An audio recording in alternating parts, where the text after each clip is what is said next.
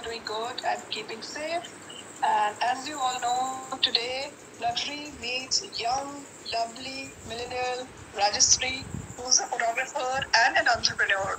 So let's all welcome Rajaswee Zaveri on madhvisluxury.co. Hi, Madhvi.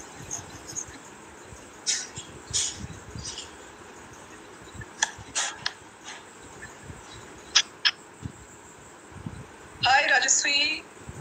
Hi. Can you hear me? Rajaswee? I can welcome on madhvisluxury.co. Thank you. I'm happy to be here. Looking forward for a wonderful conversation with you because there's very interesting topics that we have taken for today. And to begin with, Rajaswee, I would love to know your journey and your story. You're too young still, though. There's a lot to go, but still, whatever, it would be really interesting to know about your story and your journey. Sure.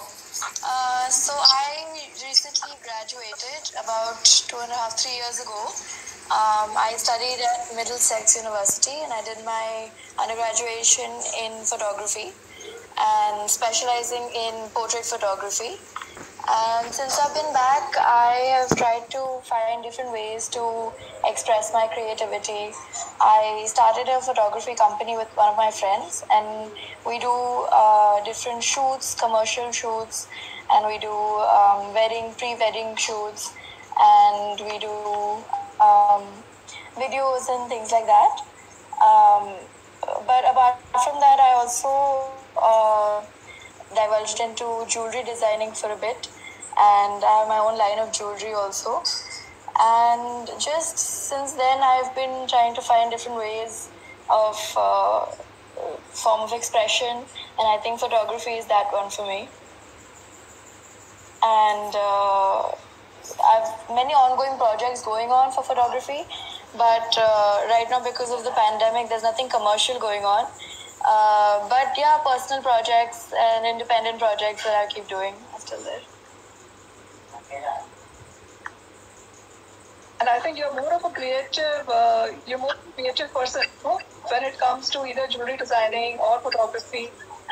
And the topic that we are going to come up with, which is a really bold topic for today, and the topic is going to be Indian debate skin buying as beauty company alter advertisements. So that's going to be the main topic for today. But then before that, Rajaswee, I would like to know you as a photographer. So, how did that come to you, and what all shoots, if you can mention some of your clients, if possible, and, how did you get into photography? So and you're into portraits, I believe.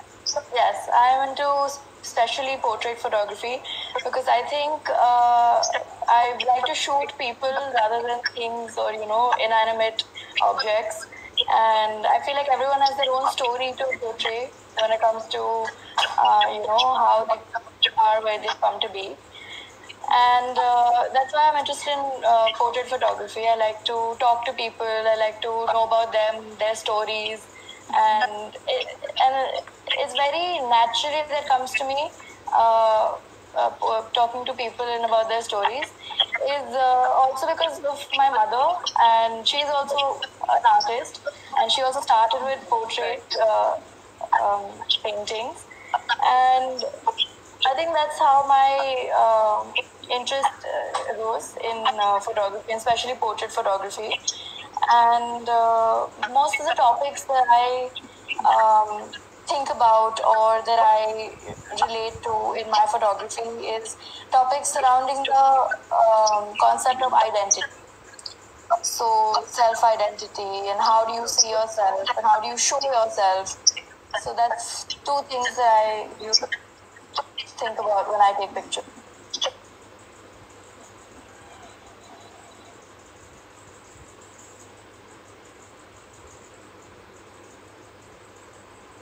Is gone. Yeah, Rajaswee, please carry on.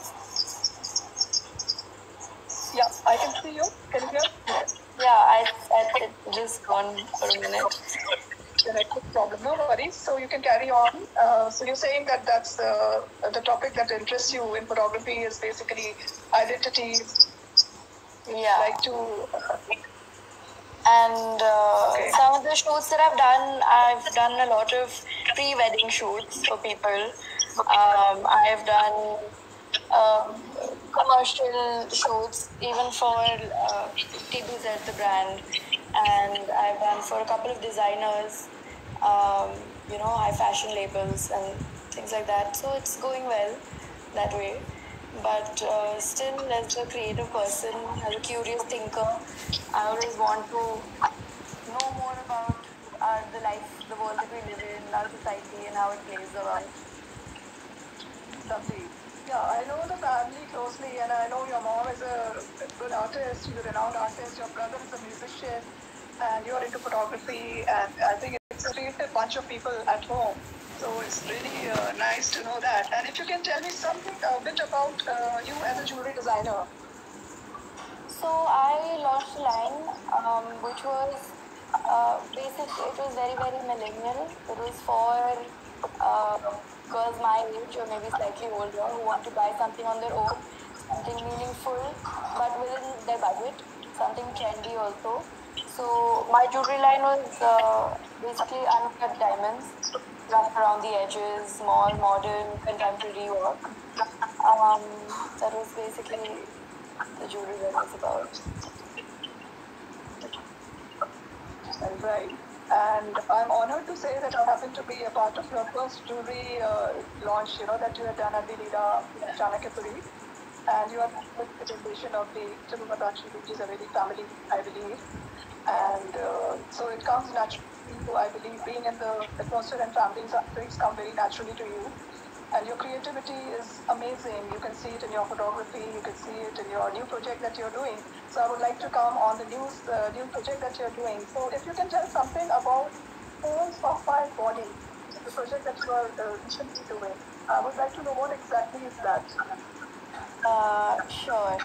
So basically, I started this project in my last year of college. It was my final project, and it's called Folds of My Body. It's basically it deals with body insecurities that most women or even men, for that matter, have. And as an Indian, we have our own insecurities. People have problems with, oh, I'm pear shaped or I am apple shaped, or I don't know, all the different kinds of fruits people use to describe themselves. This project was just a way of looking at every individual person as everything that they are, flaws and quirks and everything included. And this project, it came up to be when I was in London. There's always so many different kinds of people from all cultures, people from all countries who were there. So it was a good opportunity for me to get in touch with all these different people and find somewhat similarities amongst all the differences that we have. And that's how the project came up to be, and I'm still continuing it. Although in India people are still more conscious about we can't I don't know how this photo shoot would be. I'm not okay with sharing so much about myself, and people think more about society and things like that. But I think it's catching up now. People are more accepting of different skin tones, as is the topic that we're going to talk about, even different sizes and all of that. So that's what my project is about, that every part of you is beautiful and every shape is beautiful. Lovely, wonderful. And I'm glad you have come up with this message, because not very many people will have the courage to speak about it and talk about it. And you very correctly said that internationally, people are more open about discussing their issues and everything compared to India.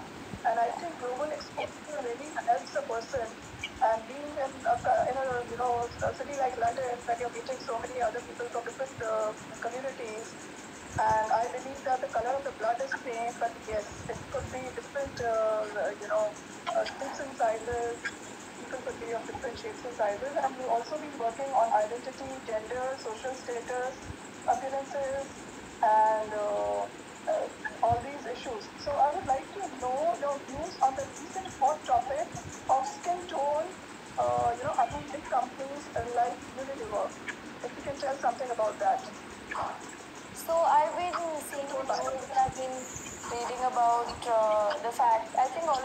mostly started because of the Black Lives Matter movement. Um, it started in the US, and it somehow, in a good way, affected how we think in India, or it's coming to India. I won't say that, it's changing people's mind yet, but it's a good approach because I think perception is built on how you see things, what is shown to you, and companies who sell fairness cream products, or their tagline is fair and lovely, which it puts in your head that if I'm not fair, I'm not worth it, or I'm not good enough. But the idea of changing their product name might not affect as much as the product itself, because it is still going to be a fairness cream. So I think it's a good move towards it, but people are definitely still going to have their set mindset, which has been happening for I don't know, for the longest time in Indian society. That that this discrepancy based on skin color. But I think it's a good move that they've made of at least making it less visible, if not completely gone.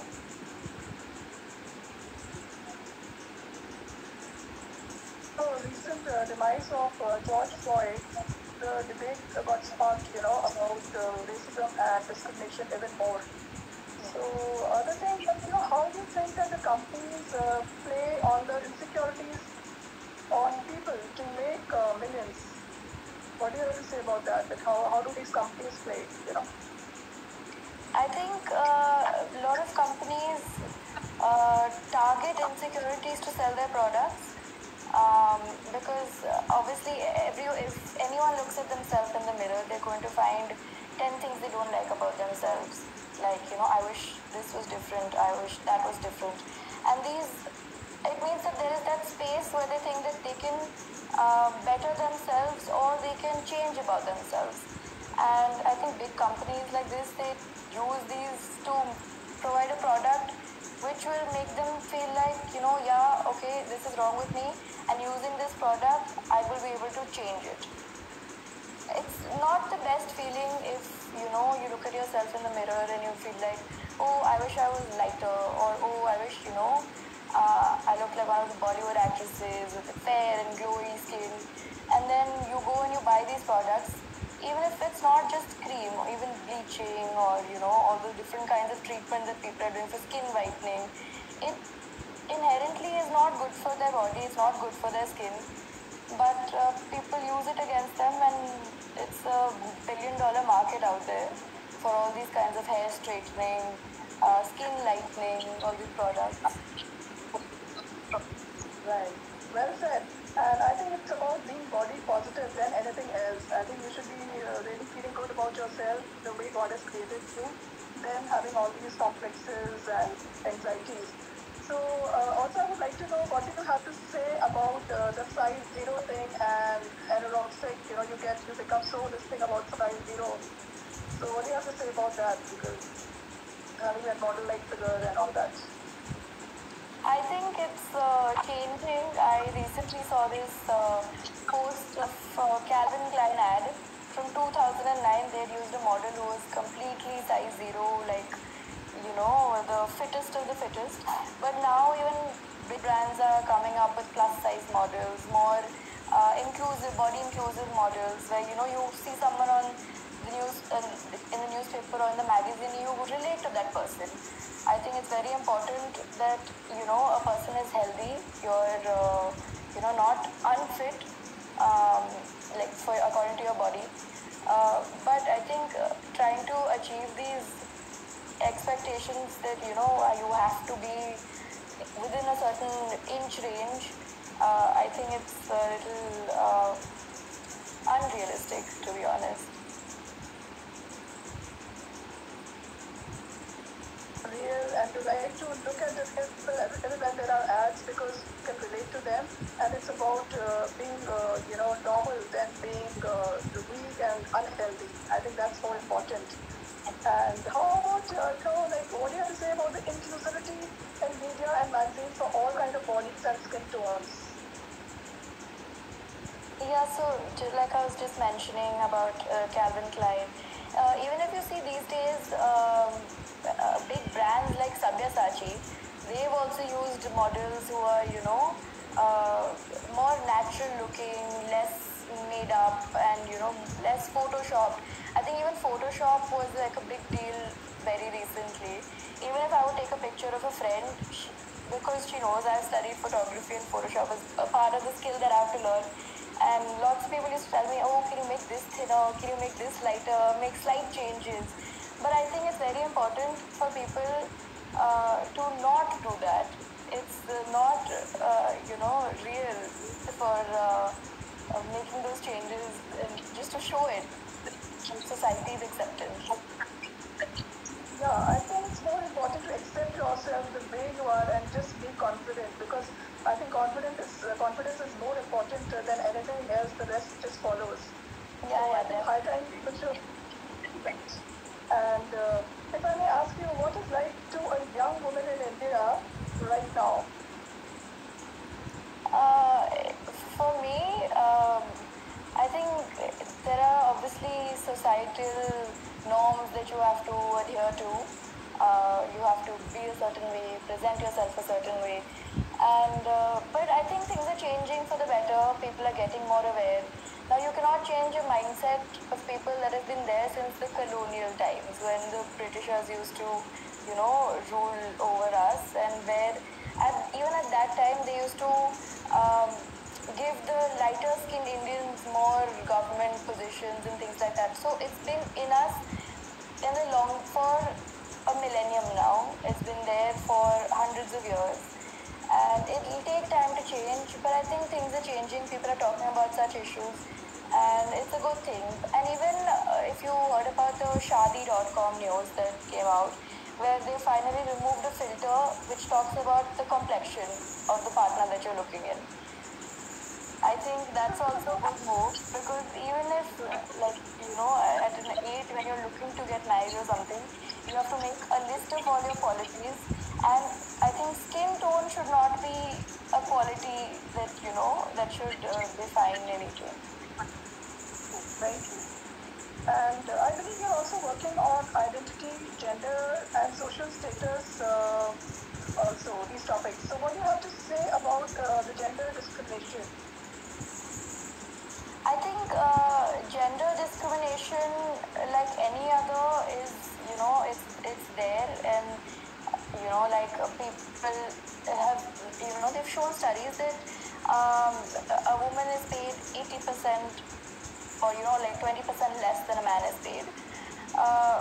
It's good to talk about such things so that people are aware and they should ask questions, and they should ask, why am I not getting the equal pay for the job that I'm doing? But like any other problems, in our society, we have to tackle all of them one by one. And it's not going to change overnight, but people need to change the way they think, and the way they look at the situations around us. And I think slowly but steadily it should work out for the better. Right, absolutely. And I think it should not be about a man or a woman, it's about equals, and it's about, equality. There should be no discrimination anywhere in any profession, because they are no less than the men, I personally believe. And you've also taken up a topic of social status.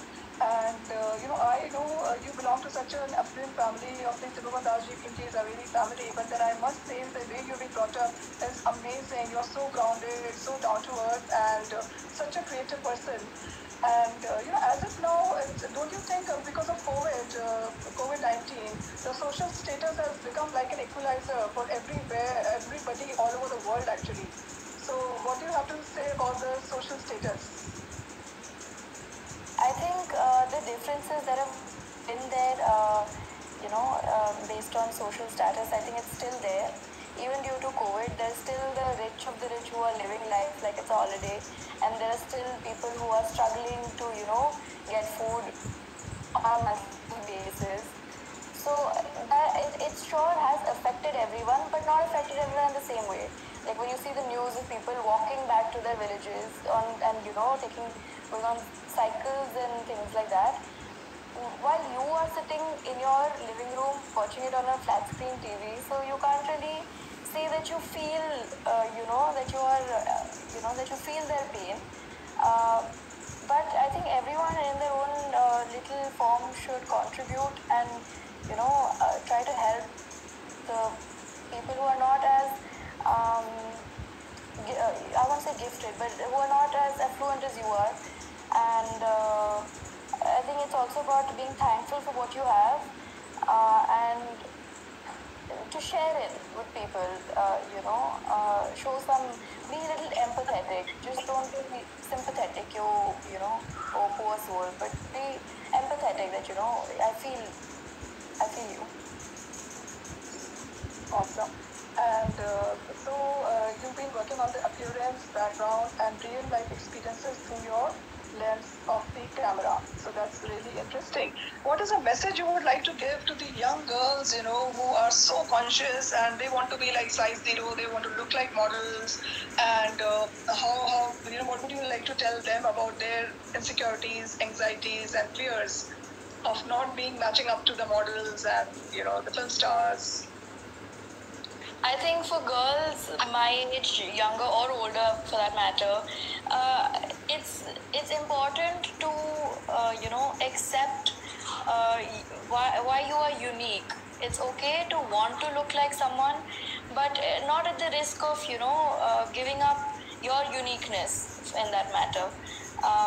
For people who want to be like, say, someone like Kylie Jenner, has a perfect body, perfect life, like Kylie Jenner. But Kylie Jenner's already there. So be something that's originally you. Be someone who you're comfortable with, and sure, there's always room for improvement. There's always those extra few things that you want to change about yourselves. Change that, but not at the risk of making it an obsession to change it. Very nice. You need to have peace of mind, and then it's fine. Very nice, lovely message, and I'm sure a lot of people will get inspired after listening to you. And as you know, Rajaswee, the show is about madhvisluxury.co. I would like to know the definition of luxury according to you. I think the definition of luxury is constantly changing. Earlier, people used to think of luxury as a destination, but now I think the travel to the destination also needs to be luxurious. For people, it's not just owning a bag, but owning something new, something exclusive constantly.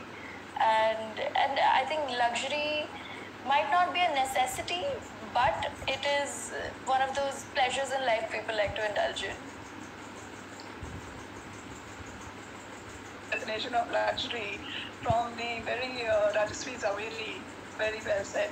And Rajaswee, what is the message you would like to give to the audience on COVID-19 today?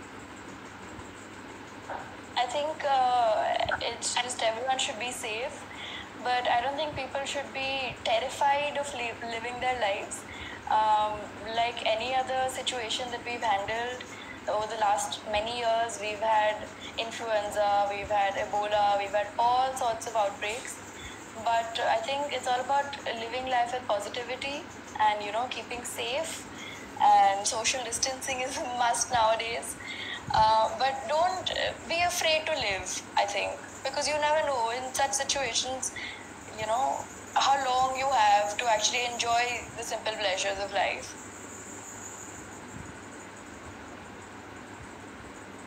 Hosting you on the show, and I'm sure it's been really informative for the audience. A very different topic, which is like India debates skin bias as beauty companies alter advertisements. So it's been amazing having you here on the show. Thank you so much. Thank you for having me, Madhvi. It was great being on the show. Nice talking to you as always. And it's good to talk about this topic also, so at least people might not listen to it completely, but will think about it surely in their free time, hopefully. I'm sure. Thank you. Have a great evening. Thank you. Thank you for having me. Pleasure. So guys, as every day we've been coming up with a very different topic and a different personality, as you just watched watch the program. And in case if you miss the program, you can watch it on my YouTube. And also, the show is supported and powered by some real estate people, jewelers, and as well as my artists who've been on board with me. So I'm really honored to have them on board and get them here for all of you all here. Thank you so much for having me here and listening to the show and being here every day. See you guys tomorrow.